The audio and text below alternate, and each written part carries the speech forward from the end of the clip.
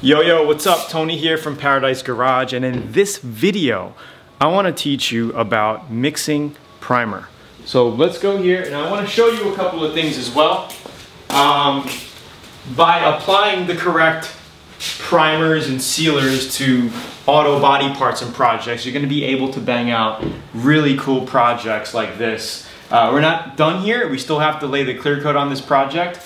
But we're gonna get into mixing primers because some brands of primers that you get, they don't give you the mixing ratio. And you're like, how do I mix it, right?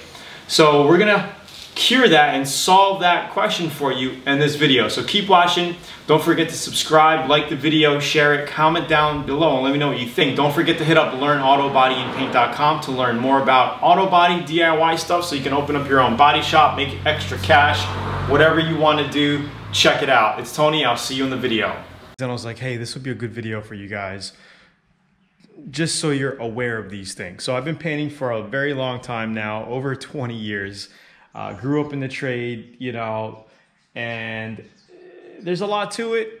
And also it can get very, very simple if you think simply. So this video is about mixing, okay? Now I wanted to point this out because you know, we get a lot of questions on the channel, people saying, hey, how do you mix paint, blah, blah, blah. So here's a perfect example of getting something where there's pretty much no paint mixing ratio directions on it. So I got some epoxy primer from Shopline, a PBG distributor here. And if we take a look at the can here, it gives you, you know, all the safety stuff, okay? In multiple languages, but it doesn't give you any mixing instructions. It doesn't give you any charts or anything. And I was like, okay. And for me, I wasn't worried about it because I knew they gave me a gallon of sprayable, you know, a gallon of epoxy, and they gave me 2 quarts of my hardener here, JH3770. So I automatically knew subconsciously that it was a 2-to-1 mixture.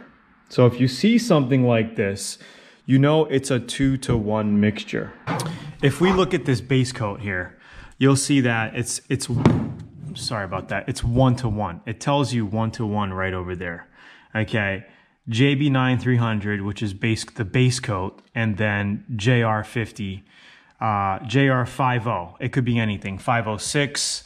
I like to use medium most of the time for my reducer. And this is our reducer here. So we know that, hey, for every 1 part of this, we got to put 1 part of a reducer, 1-to-1, okay? And if we go here, all right, they gave me a gallon and then they gave me 2 quarts. So to use this stuff evenly, it's basically 2-to-1. For every 2 parts of that, you're going to put 1 part of this. Okay, so for every, you know, 4 ounces of that, you're gonna put 2 ounces of your hardener in. For every gallon, you're gonna use 2 quarts of your hardener. Does that make sense?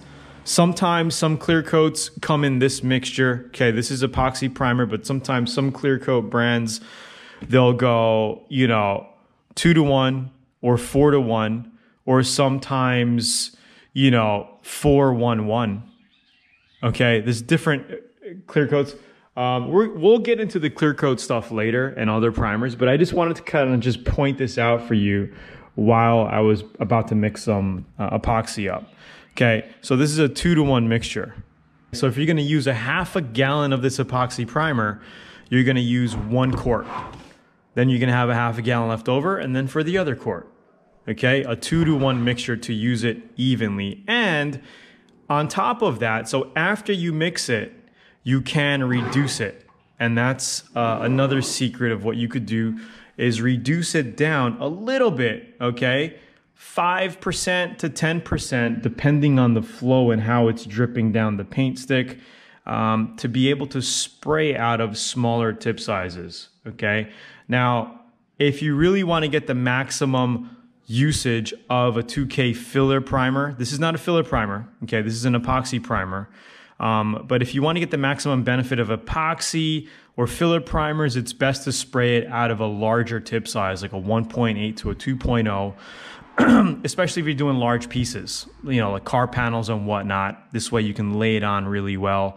It's going to cover super easily. But if you're doing small parts like we're doing here, okay, we're going to be doing some rims, a little, you know, motorcycle part there, right? All I'm going to do is reduce it down. I'm going to make this ratio, okay? I'm going to reduce it down a little bit to make it thinner so I can easily spray it out of my 1.4 tip size on this gun here. We just changed it out to a 1.4. So that's pretty much it. Hope you learned something. We're going to get more in depth.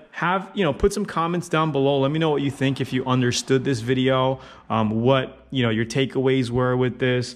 And we're going to get more into this type of stuff as we progress. But give me a like, subscribe, leave your comments down below. It's Tony here from LearnAutoBodyAndPaint.com and Paradise Garage.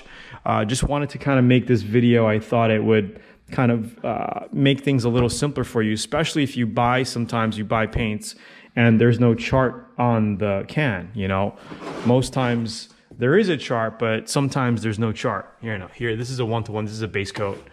That's our primer there. Let's see if it says anything on our primer can. And sometimes if it's not on the can itself, it tells you right here, 4-to-1, because they gave me a gallon and then a quart of our activator, okay? But we still could add, like I said, we could still add reducer to that mix. And we're gonna get more into that in the next videos and all that. So yeah, thanks for watching, guys. So I hope you enjoyed that video. Don't forget to comment down below. Let me know what you thought. And stay tuned for new videos coming out, because we're gonna actually show the complete process of this custom Honda Grom build. And we're gonna be spraying multiple candy colors, as well as multiple clear coat layers on top of the whole project. I think you're really gonna enjoy it. So stay tuned, talk to you soon, have a good day. Aloha.